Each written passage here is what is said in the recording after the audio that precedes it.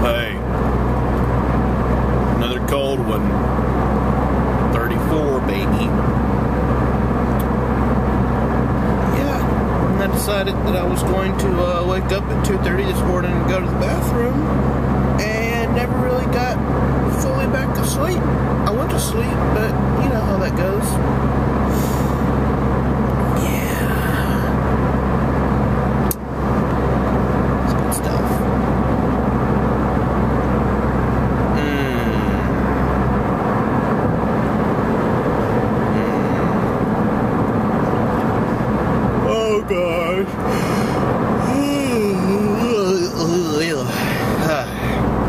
Okay, I'm done now. So, yeah.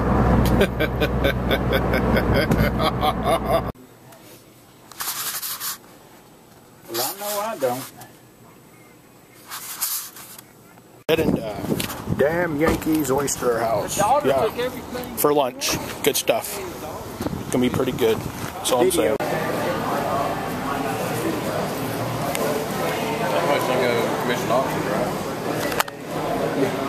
Yeah, going home. Done with the work in the day, okay? Yeah. So I got an email from Pinoco saying that my stuff's been shipped. And so they just sent it to me like an hour ago. So the UPS tracking number doesn't really work yet. But I'm going to give it till like tonight, and I probably should be able to see when it comes. Hopefully, it will be here for the weekend. If they put it in a saver shipper thing, box thing, it'll get here. Because everything else does. I can get stuff from the Netherlands from Shapeways in like 2 days. So I should be able to get something from Pinoco, which is inside the United States, within 2 days. So yeah, that'd be cool. Except I did forget to make one of the pieces, like add one of the pieces in there. I just didn't really think about it. So, but I do already have one. I needed 2 of them. I only have one in the set. So I'm gonna have to strap that to some of the bamboo wood that I'm getting and like route it with my routers or whatever, and then file it nice and clean so that I can make another piece. So I need 2 of them. So, but it should work pretty good. Hopefully I didn't assemble this one in 3D. Probably should have, but I just went ahead and did it. Hopefully I won't regret this. But, you know, I guess if I have to hack on it a little, I'll get out the files and hack on it a little. Hopefully I won't have to. So, because I did like almost mess up like 3 times. I managed to catch it and fix it, but I guess I still messed up by not getting one of the parts made. Plus I didn't do any of the hinge stuff, which I forgot completely about. So I'm going to have to find some like form of hinge to be able to make this box open and close. So yeah. So you should see that in the next couple days, okay? Alright. So, going home now. It's still like below 40, which really sucks. Yeah. So. Good stuff. So yeah, I just got another letter from the IRS like 2 months later. They decided to wait 15,000 years to send you a letter. I'm like, I know you got the letter within 2 days. It took you 2 months to read it. Now they respond, it's saying that we cannot accept your Schedule D you sent us. In response, it appears you have stuff flipped in reverse and junked. That's not really what they say, but I mean, come on, guys. I mean, they should see that I don't owe anything, but they just don't. I hate it. So I'm gonna pull up my Schedule D. I'm gonna call this stupid 1-800 number and talk to Marilyn Field, or I don't even know how to say that. Between 7 and 8 p.m. Eastern. which I still have time to talk to her. I hate this junk. And what makes me upset is that they're trying to charge me, talking about doing interest here and doing interest there, and they write their letter in such a stinking, sneaky way that you're gonna, somebody that doesn't know what they're talking about, they will sign this thing, send it in, and they will get charged the money anyways. Money that was theirs, not the government's, theirs. I don't even have that money. I lost money. And they want to charge me taxes on it. What? That's gay. Really gay. How can you charge someone taxes on income that they didn't get? I mean, these people need to, like, do something with themselves right now. So apparently I have everything backwards, so I'm going to call them and cuss them out. No, I'm just kidding. I'm not going to cuss out the government. I would like to. And tell them where to shove this Schedule D.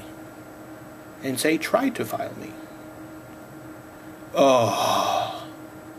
You gotta be stinking kidding me. Alright. I finally got off the phone with the IRS. As you can see, my ear's kind of red.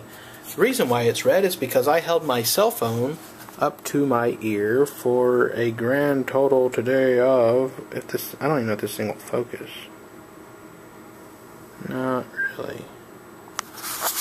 Will it focus if I do this?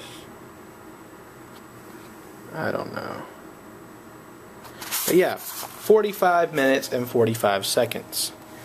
I only talked to her for about 2.5 minutes, maybe 3. So I will say 5 minutes and 45 seconds is how long I talked to her. I was on hold for 40 minutes. Way to go, IRS. It's the way to get the ball rolling. Because basically what they do, if you're very, very, very, very devoted, you will stay online. You'll stay on hold and wait for the whole call. By that time, you should probably be either completely irate or defused, one or the other. If you're irate enough, you'll just hang up and not wait 40 minutes to talk to someone for 5 minutes about something. So yeah. So now all I have to do is, she said I could fax the thing, which it says on my letter that I can, and all that junk. I knew that. I just wanted to make sure what I had to include, because you know how they are. If you don't include that one little, if you don't dot your I or cross that T, null and void.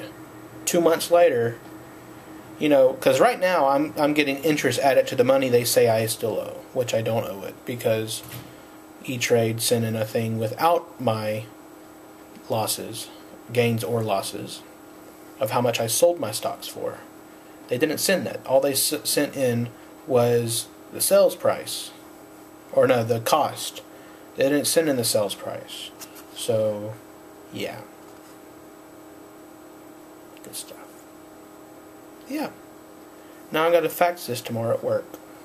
And hopefully they will see it and reply back relatively quickly. Because that would be great if they would. Because I'm pretty much come to the conclusion I'm not going to pay it. One way or the other, I'm not paying it. If they want to keep on running interest on me, I'm not paying it, because I don't owe the money. So yeah, it's good stuff. Been sitting here looking at Thingiverse while I was on hold, and I think now I'm gonna get a shower and get to finishing up this vlog and waste the rest of my night by being on hold with IRS. Yeah.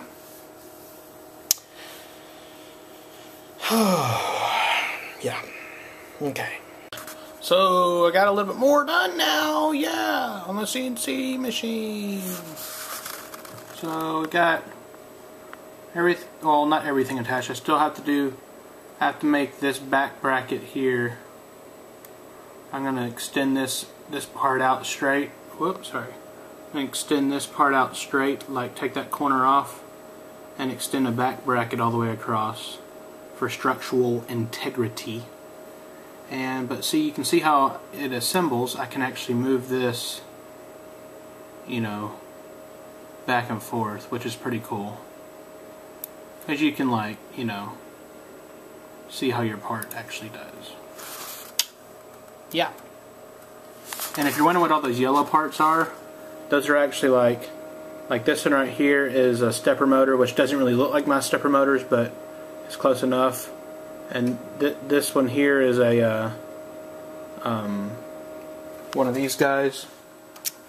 All these parts that are yellow are IGES files that it's just a type of 3D file that I brought in from McMaster Car, which is a 3D, or not a 3D, but a parts ordering place for mechanical parts and all this stuff. And they're nice enough, the majority of their parts, they include 3D models. So like these linear bearings here, they're not the exact same size of what I'm doing, but they're relatively close enough for, you know, mock-ups. But that's the linear bearing right there, and you can even see it's got the little ball bearings and everything in it, and that's one of these.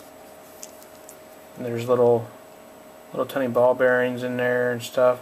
It's not the exact same model, but you know, it's close enough that it would it'll work for mock-up purposes.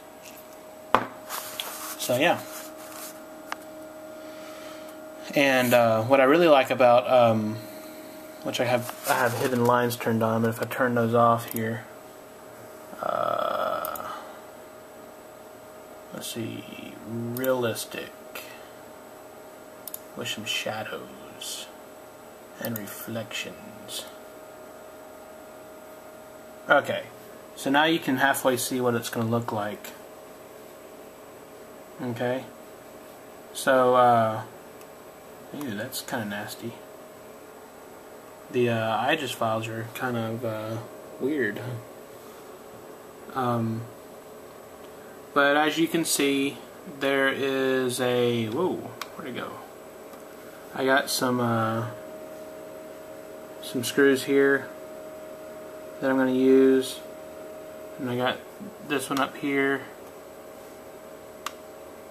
That's pretty sweet. Yeah.